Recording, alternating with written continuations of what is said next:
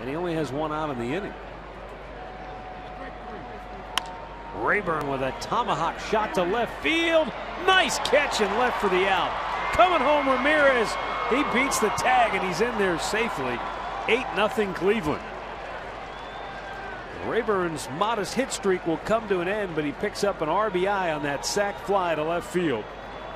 He almost had himself another hit too. He sure did. I mean, Viciedo comes in and makes a nice shoestring catch, and that's going to make it that much tougher for him to throw. He's off balance and he picks it right up off the ground. He tried to gather himself.